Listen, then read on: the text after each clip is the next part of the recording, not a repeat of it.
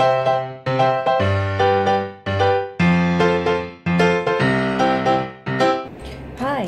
Assalamualaikum everyone. I'm Dr. Aisha. We are going to learn about fraud and earnings management today. Stay tuned.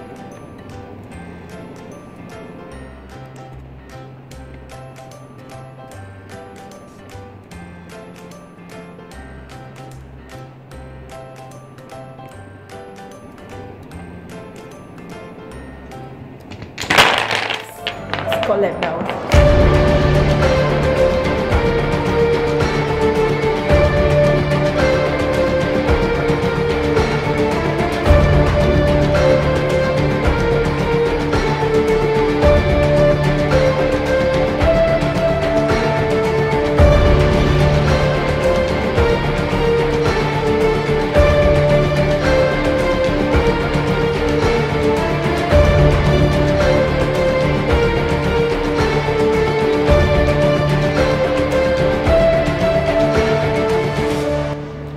In week 7, we study about the Code of Business Ethics and Conduct that firms have to establish according to the Malaysian Code on Corporate Governance.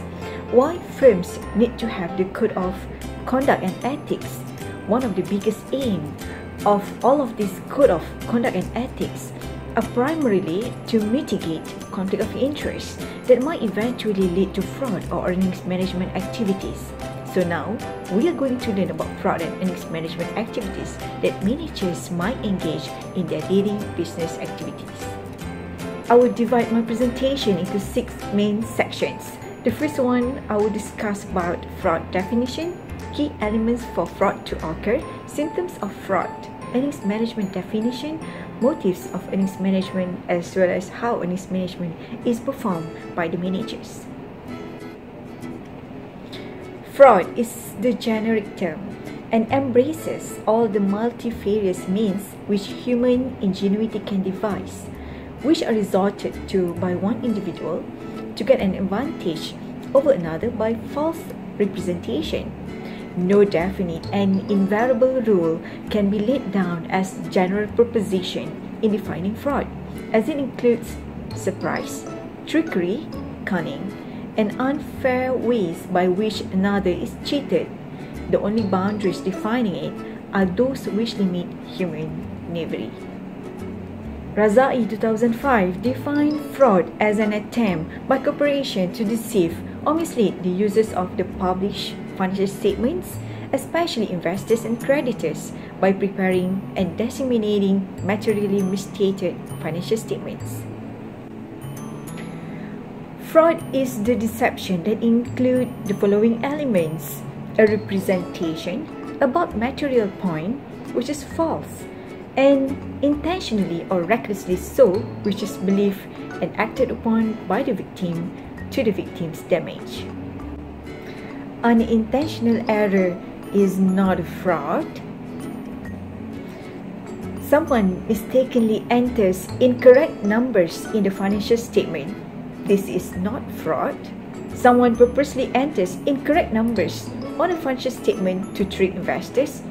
This is fraud.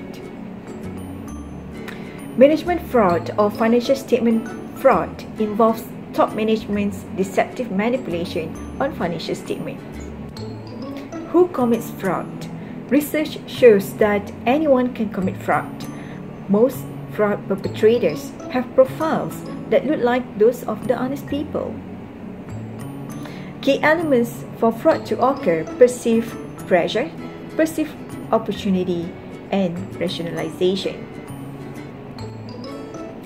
Perceived pressure includes financial pressures such as greed, living beyond one's means, high bills or personal debt, poor credits, personal financial losses, or unexpected financial needs. Vices includes gambling, drugs, alcohol, and expensive extramarital relationships. Work-related pressures include getting little recognition for job performance, having a feeling of job dissatisfaction, fearing losing one's job, or being overlooked for a promotion. Other pressures include a spouse who insists to improve lifestyle, and a challenge to beat the system. Perceived opportunity includes lack of controls that prevent and or detect fraudulent behavior, inability to judge quality of performance, failure to discipline fraud perpetrators, lack of access to information, ignorance, apathy means lack of concern and incapacity, as well as lack of an audit trail. Those who involve in fraud keep rationalizing their crimes in their mind. The organization owes it to me. I will just do it once. I believe that other people are also doing the same. I'm only borrowing the money and I will pay it back. Nobody will get hurt out of this. I deserve more actually. It is for a good purpose. We will fix the books as soon as we get over this financial difficulty. Symptoms of frauds includes accounting anomalies or abnormalities, internal control weaknesses, analytical anomalies, extravagant lifestyle, as well as unusual behavior. Accounting anomalies includes irregularities in source documents or journal entries or ledgers, such as missing documents, alterations on documents, duplicate documents, document sequence that do not make sense, journal entries without supporting documents, journal entries that do not balance, unexplained adjustment to receivables, payables, revenue, or expenses. Internal control weaknesses includes lack of segregation of duties, lack of physical safeguards, lack of independent checks, lack of proper authorization, lack of proper documents and records, overriding existing documents, as well as inadequate accounting system.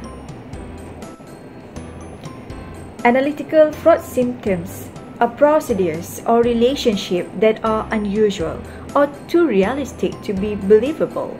Examples include unexplained inventory shortages or adjustments, deviations from specifications, increased scrap, excess purchases, physical abnormalities, excessive late charges, as well as excessive turnover of executives.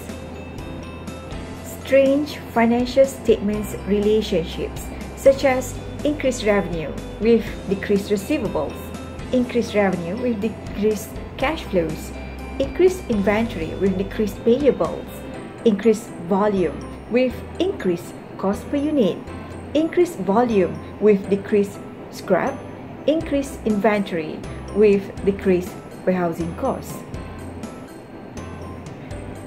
Fraud perpetrators often live beyond their means since their income does not support their lifestyle.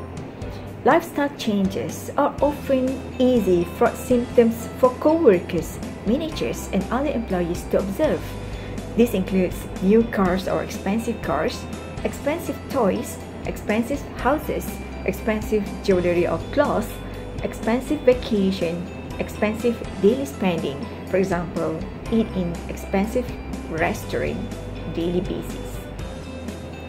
Unusual behaviors includes guilt, fear, stress, behavioral changes such as insomnia, increased drinking, taking drugs, inability to relax, unusual irritability and suspiciousness, lack of pleasure in things usually enjoy, fear of getting caught.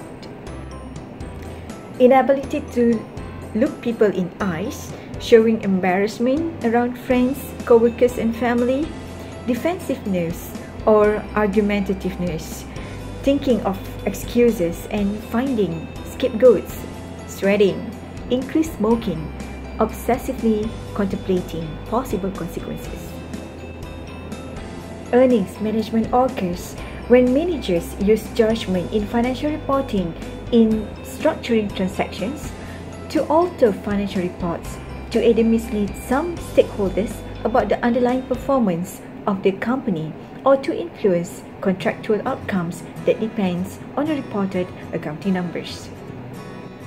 Two forms of earnings management, that is, income increasing earnings management And the second one is income decreasing earnings management. Motives of income increasing earnings management includes to avoid reporting loss, to meet or beat the earnings forecast by the financial analysts, to increase board of director potential in receiving high bonus or compensation, to get the contract from the government or other firms, to increase the profit, so it will eventually increase the share price. If managers hold the firm's share, increase in the share price will also increase their own wealth. High share price increase the reputation of the firms as well as the shareholders' wealth. Motives of income decreasing earnings management includes to avoid high taxes as well as to avoid paying high salary or bonus to the employees. How managers manage earnings. A choice from a menu of treatments that are acceptable under GAAP, such as LIFO to FIFO, the full cost method versus successful effort methods in oil and gas industry, depreciation method from straight line to reducing balance method, revenue recognition policy manipulate the difference between revenue and cash flow, that is through accruals. Earnings management is the manipulation of accounting rules within accounting standard boundaries. Fraud is the manipulation of financial accounting beyond the accounting standard boundaries. Both fraud and earnings management have bad implications to the firms and to the stakeholders. Large firms like this can easily collapse due to earnings management and fraud activities. Alright class, that's all for today. We're going to learn about corporate governance mechanism next week inshallah. I'll see you again. Have a nice day everyone. Bye bye.